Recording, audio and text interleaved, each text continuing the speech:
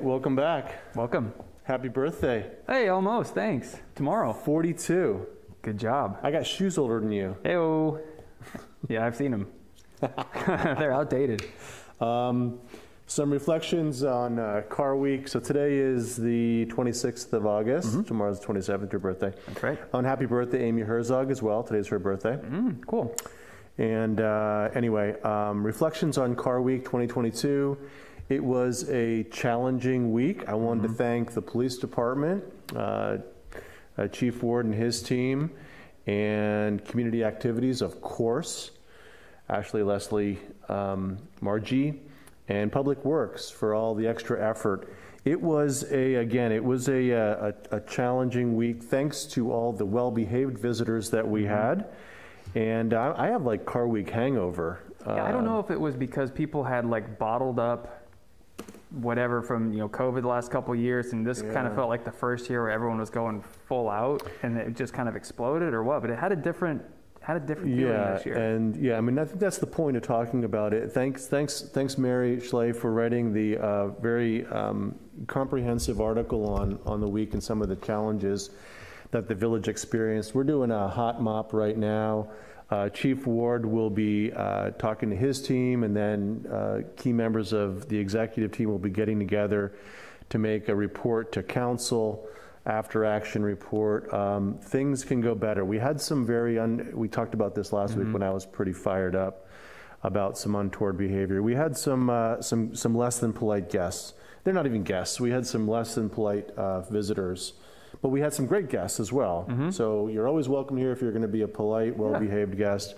We had some less than well-behaved people in the village, and as you saw in the Pine Cone last night, we arrested a lot. We we issued a lot of citations. The police were out in force. Well, and I guess that's the upshot, right? Is like, again, going back to the kudos to all of our teams that were involved in the police and everybody else. Like, great job for handling that, because it could have got out of hand very quickly. Very quickly, and we're gonna be looking at again, lessons learned. I mean, part of the benefit is the self-reflection, very critical self-reflection that we need to do about what we can do better next year to help keep the village safe. As usual, we heard from some people that they thought that the traffic diversion was overkill, and the barricades and the car stoppers, and we heard from a lot of residents who said thank you for keeping the village safe, and maybe we need to do a little bit more. So the punchline is that we'll be eventually going to council to get some policy direction on when we set up that traffic diversion and how we can do better at keeping the village safe. So anyway, hopefully we'll get over this hangover. Tell us what you think, though. Yeah. I think Ashley's going to do a quick, non-scientific, anecdotal survey that you can write in anonymously or not to tell us what you thought of the week. But again, feel free to call or write anytime with your thoughts. No one's shy. I've gotten some good feedback so far. Just moving on from Car Week, on September 13th, the council will have a council meeting. Again, we're going to go through the council priorities. We'll have a written update on those, and we're going to take a look at our beach fire pilot program. No decision, just to get some direction from council, and we'll bring back a decision at a later date. So that's what I got, buddy. What do you got, birthday boy? What do I got? Big news. So the wireless ordinance, the draft wireless ordinances, 3 of them went out this week. They're available online on our website. Yep. I sent them out via our constant contact. So if you've signed up on our website to get involved, you can get updates. So they went out to that list of people that have previously signed. It's almost 200 folks that have signed up for that, which is great. Great. And then also I'll put the link in today's Friday letter as well. Thank you. These are drafts only. Oh, they're drafts. They're drafts only, that's correct, thank you.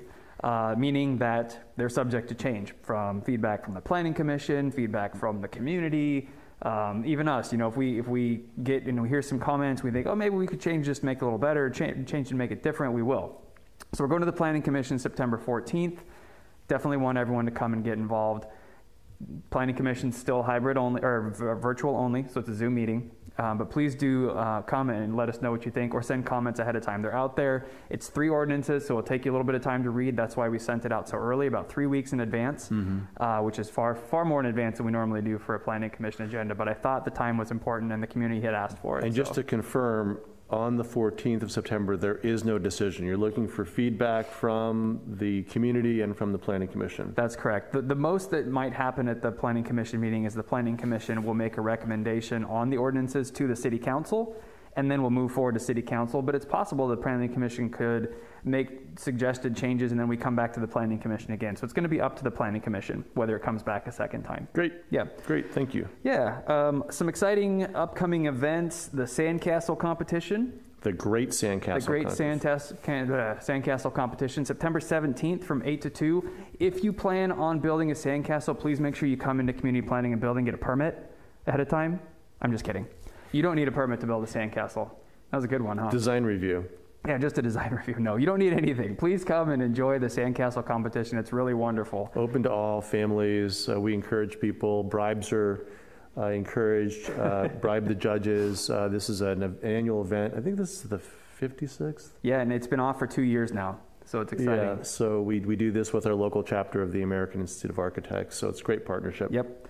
And then last note, just keep everyone heads up, Labor Day is coming up, so our offices will be closed. The City Hall offices will be closed on September 5th, that's Monday. Critical services still in place, police, fire, ambulance, public works, code compliance, all that stuff will be around if you need us. But the City Hall offices will be closed on Labor Day. Right on. And that's what I got. Hope you have a good weekend, buddy. Thank you very much. Call you later, Grandma. Love you. Take good care.